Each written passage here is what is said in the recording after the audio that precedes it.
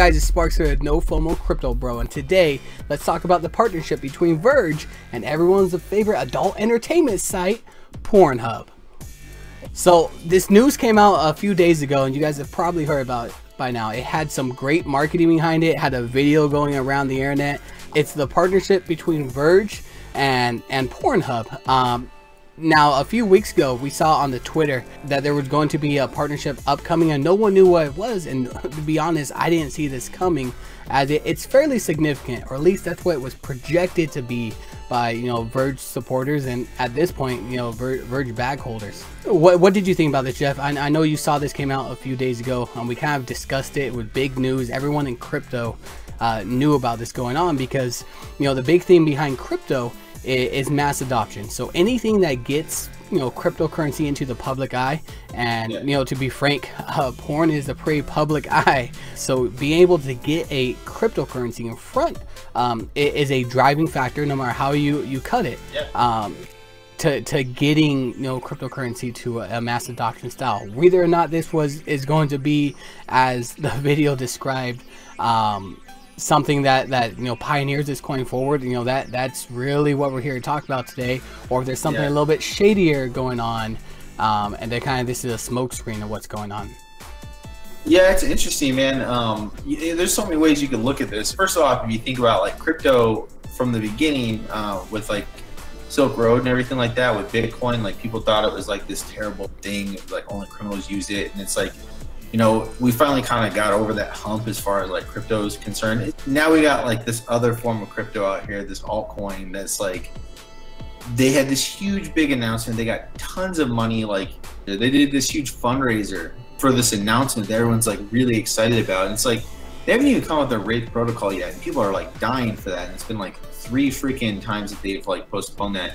And they're like, oh, huge big announcement, partnership, blah, blah. Everyone gets really excited. Everyone donates all this coin. And that happened really fast too. Like I wasn't expecting it to happen that quick. And they come out and they're like, Pornhub, and it's just like, oh wow. A little underwhelming. Maybe some people were excited. Yeah, it wasn't something. I mean, when we think about like a partnership, everyone's hoping for something. At the end of the day, cryptocurrency, it's supposed to be a replacement to fiat. It's supposed to be a form of wealth storage. The fact that it's being accepted by site, and it doesn't really matter the industry. At the end of the day, the industry doesn't matter. The size of the industry and the number of transactions mattered. I don't know much about the porn industry, honestly, and like what they do. I know that they're like, well, I have a few ideas of what they do, Jeff. Yeah, but I mean like business wise, like as far as like their numbers and whatnot, like it's a multi-billion-dollar industry. No doubt about that. Like they always talk about that almost every year, about how it like eclipses pretty much every other form of entertainment out there except for like video games. But like for them to be accepting Verge, Pornhub made money too off of this. Like they were making money off of this. And oh, absolutely. They pumped the crap out of this coin, right? And the thing is like, is it a good move? Like. Yeah, it really comes down, I think, and we're going to talk about this very shortly, is being able to get any partnership up, to kind of cover up the negative aspects behind Verge. Let's roll back a little bit here. This right here is an article. If you don't know anything about Hyped on Crypto will do articles on almost a weekly basis on coins, and this is all original content created by members of our own community. You can check us out on Discord and interact with the same writers who write these content, and they put hours upon hours of research into this stuff for you guys. But Verge coin was actually originally Dogecoin Dark. Started back in 2016, and since its start, it's been very much kind of the Facebook style of move fast and break things, where they're just big on hype, building up really the idea of a project before so much the actual tangible use case of the project. And we see this in like the Wraith protocol. We see this in the, this newest move with Pornhub, where it was really about the hype before the project. Then the news hits, and then all of a sudden it's kind of like on to the next thing. Personally, like I haven't seen a lot from Verge as far as like technology goes. It's a lot of vapor, and they even have like, they're still using some of the old technology that they were using like from when they were Dogecoin Dark. Like they have a ton of money behind them. Like, I mean, I've worked with startups. Like, I understand how these things work. I understand how like rapid iteration is important. You should fail fast. You should move along. You should pivot if you need to. So I get it if they're rebranding, like they're pivoting, but like what has come out of that, to be honest, other than just more pump into that particular type of crypto and just like taking advantage. There's always new people coming to the market. You know, maybe people are going to make money on Verge, which they should. I mean, it got pumped, and if you didn't take profits, like, shame on you. But like, if you're someone who believes in technology, I don't know. I just don't see it with Verge, and with the way Verge is moving, like, you just don't see that with them at all. You'd hope that there'd be other coins out there that'd be doing better than that. I mean, look at Monero. This is supposed to be like a security coin. Like, and I get it. It makes sense. Like, it's in the porn industry, right? Like, people are like probably don't want to have certain information shared or whatever. So I get like why that would be like practical, but they don't even do a good job like with their security coin. Like, yeah, I think the idea behind, you know, the big use case for Verge is its ledger supports both public and private transactions. So you have the ability to switch between the two. Why would you want to switch? Why not always stay private? Yeah, well, you know, privacy, I think in 2018 is really the big push for coins. So that's why it's so interesting that, you know, Pornhub partnered with Verge, because there's other privacy coins out there with, you know, stronger technology background. You know, the partnership here, there's just really isn't anything that's, you know, specific to Verge as far as, you know, why back Verge and Pornhub. You know, what's the advantages here? It's definitely a top 50 coin, but there's just more coins out there that would better fit this bill if this is something that would advantageous to Pornhub. It makes you start to wonder, you know, why this partnership and why now, other than if it's to, you know, hype up the price, or if there's more to it. Yeah, I don't know. I think it was a good hustle. Like, you know, you get a couple of people out there, a lot of the personalities in crypto that are traders that tend to do, you know, fundamental analysis as well as technical analysis. People that really know coins, they've been in the game for a while.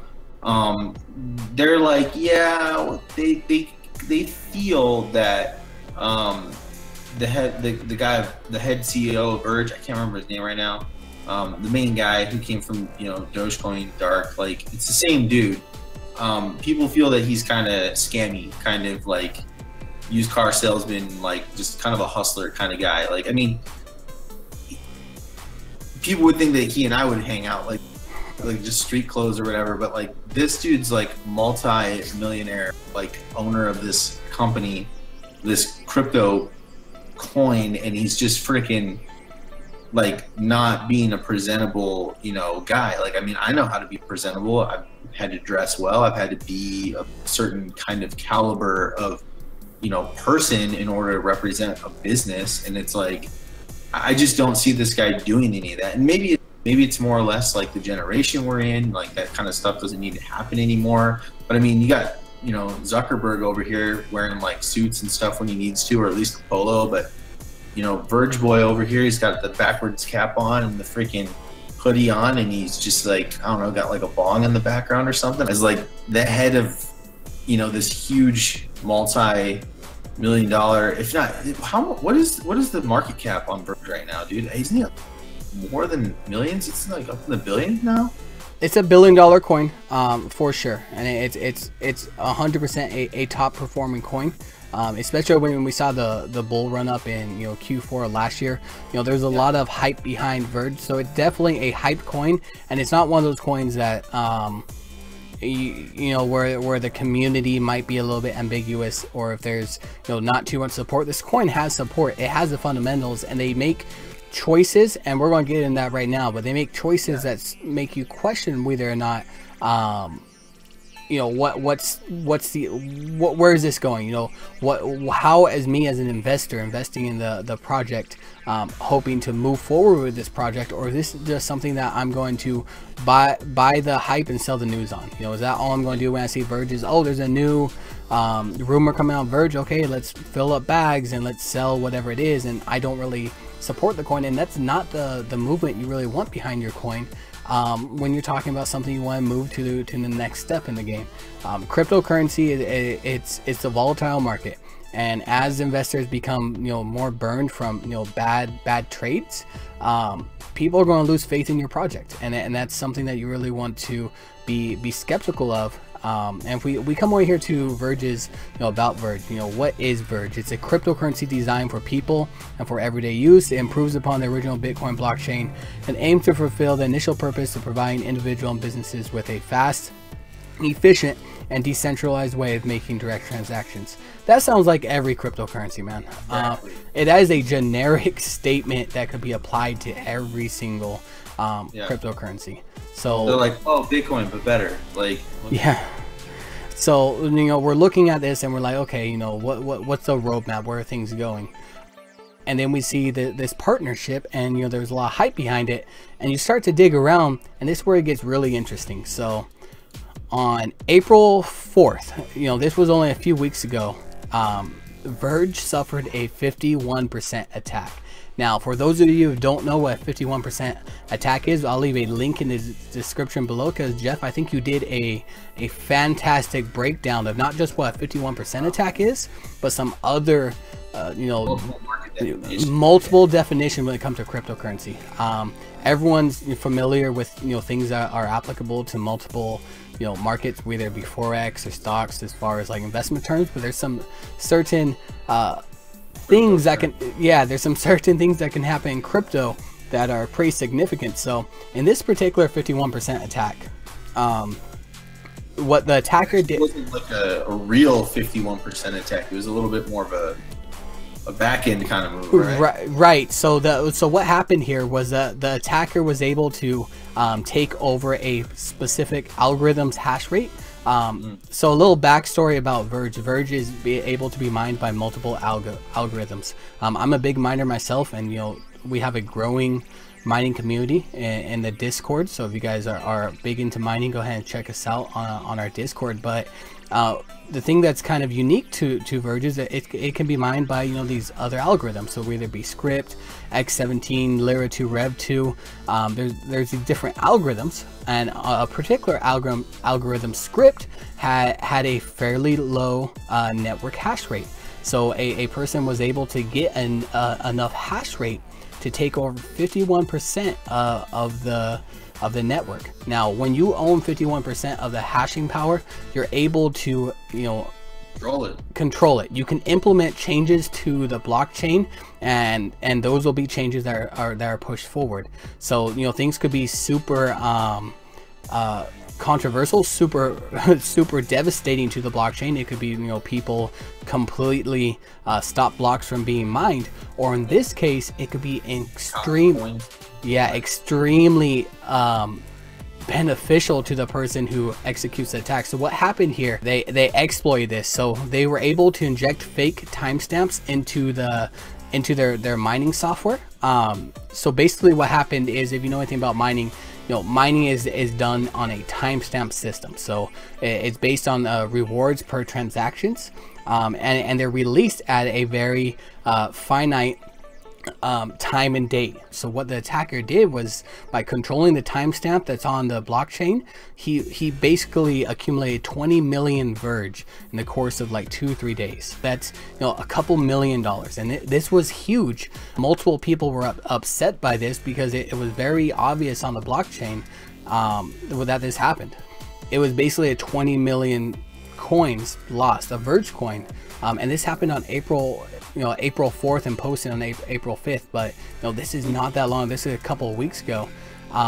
So with this happening, with all these coins that released to the attacker, the outlook from Verge was, you know, it could have been worse. They could have done something really detrimental to the blockchain, and in this case, they got some free coin about it. And they were really under the rug about it. This is one of the things that where it comes down to, you know, are they hyping up this collaboration because they didn't want the negative publicity? Probably. When you're dealing with miners in your coin, you know, in cryptocurrency, those are really who you have to understand that they're going to be the first to go. In this ecosystem, you need miners on your blockchain to be able to, you know, keep the system alive. I mean, here's the thing. This is not just a Verge issue as far as like performing, like getting, like progressing toward having a more stable coin. And I mean, look at Tron. Tron can do a whole bunch of things, and doesn't actually do anything, but it makes people money, you know, because if you buy a fat bag of Tron, like, you'll be all right sometimes. But, you know, you look at Bitcoin, at least Bitcoin can be used as currency. As slow as it is, it's used. Same thing with Litecoin, you know, they're getting more debit cards out there and people are using it. There's more value behind it. Like Verge is like, cool, like you can buy porn with our coin. You know, I don't know, it would be cool if they had like other, you know, use cases for it, and it would be great if their security was better, you know. And like I said, people are really waiting for that Wraith protocol to come out, and it's like, come on, it's been delayed 3 times, like, come on, like, how much more money do they need to just like get things going? Like, it makes you just kind of wonder, what's the actual problem here? It's not finance. Like, they have plenty of capital, their runway is insane. Yeah, absolutely. You know, any blockchain that suffers that kind of attack, that's huge. And for that to be, you know, followed up with, you know, a really hyped up event that, you know, you said before, Jeff, you know, is really underwhelming when we look at it in the greater, you know, the grander scheme of things. It is significant that we're getting more exposure. For it to be something for them to, you know, basically push towards investors and to crowdsource funds for, to, you know, raise this as an advertising, you know, campaign, that's when you start to have to question the integrity of the coin, especially when we're looking at coins that are going to survive to, you know, make it onto the next step in the cryptocurrency evolution. Why did they rebrand? I'm not saying if you rebrand you're bad. I'm not saying if you rebrand it's an immediate red flag. The reason why did they rebrand? You know, was it just to like wipe the slate clean and like just start going again? Was it to create a whole new like coin? What is new in Verge that has changed from Dogecoin, Dark? You bring up a good point when investment, you know, the strategies behind the team and the coin focus on, you know, rebranding, changing, you know, their next big event coming up is the changing of their website, which, you know, it's kind of like you're looking at it from an investing standpoint. You know, if you're a bag holder in this coin, if you're trying to believe in this coin, you know, where are the fundamentals to associate with? You know, where are the partnerships that actually have a tangible value here? So with that said, I think that you know, doing your own research on coins like these and doing your own research when events come out, and not to FOMO in, you really want to stick to, you know, buying the hype and selling the news when it comes to, you know, these kind of announcements, and just go in with very skeptical. If it's not something that, you know, is going to support the cryptocurrency ecosystem as a whole, and if it's something really, you know, ambiguous, like, you know, oh, a big partnership, you just have to be skeptical. You just have to, you know, manage your risk. Don't you know, liquidate all your capital to go into, you know, go in long on this coin. That's how you're going to get burned in these kind of markets. Yeah, absolutely. So guys, it's been great having you here with us. Go ahead and comment down below, or go ahead and check us out on Discord, where we can talk about Verge coin, this collaboration, and a ton of other currencies coming up, and we're going to do our best to keep you guys up to date with all things crypto. Again, Jeff, thank you so much for coming onto the show today.